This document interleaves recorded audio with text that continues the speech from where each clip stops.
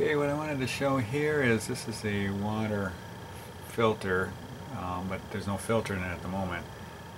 This is where it comes in from the well.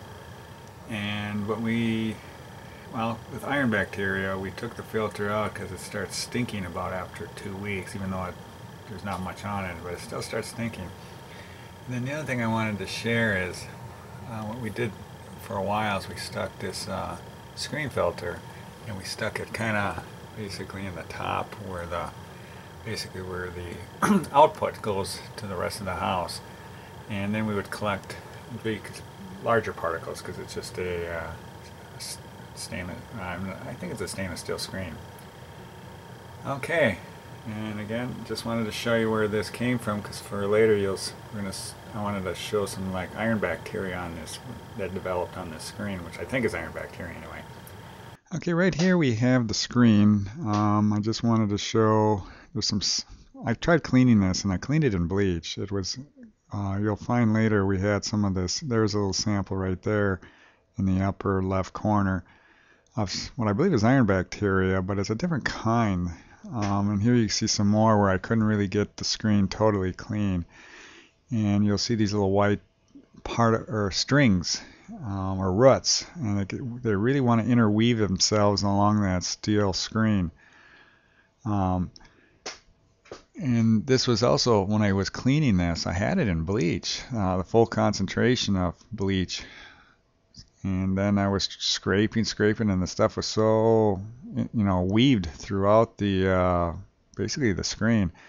And then you can see some more of these white, stringy-like particles, which I believe is another form of iron bacteria, but it's not like the slime bacteria. This stuff is tough. I mean, you get enough of this together, which I'll show later, it's almost like a cloth. Okay, here's the material that I scraped out of the screen and grouped it together, and you can kind of see it's kind of stringy, and you can see some light orange. It wasn't quite that orange, it was mostly white when I first got it, but now it seems to have turned a little more orange since then. And you'll see some other particles trapped on it, but it's very stringy, and it just interweaves with itself, and I mean, this stuff can really clog a screen. And here I'm just kind of magnifying it, and just kind of, you can see some of that orange rust type color there. And then you see a little bit more.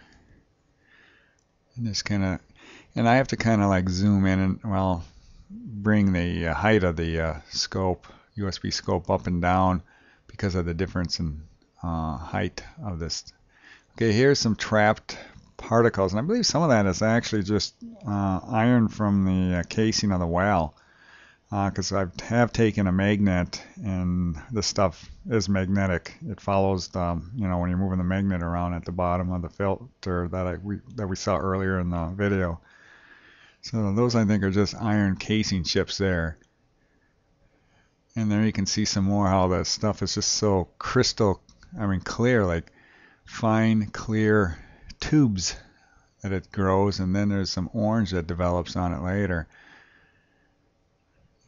So it's just kind of interesting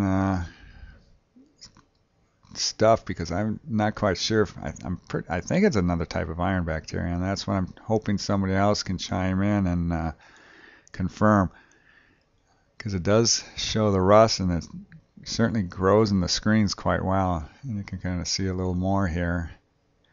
Now here came from another owner's well. It was a Morton salt filter they got from Menards. And the whole filter on top was just plugged, and this is just, if you feel or touch this stuff, it feels just like cloth. It's so interweaved. These roots, it could be like roots or strings that are intertwined, but it's not real slimy like the slime bacteria in an earlier video on how we did at 500. If you go to the channel page, if you want to take a look at this stuff, seems to be more like roots, and they interweave. And then I'm just kind of zooming in and out here on different heights, trying to focus on. And then there's particles trapped in there. Some of that could be the well casing. Others could just be sediment, or just whatever gets through the filter screen.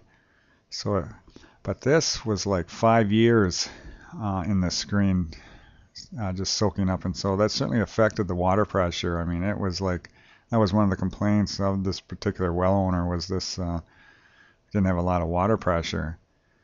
So just kind of going along here, and I'm going to be coming to the end here, and I just wanted to share what I found, and hopefully somebody will find this helpful to them and maybe know if this is truly also another form of iron bacteria. So I guess thanks for watching.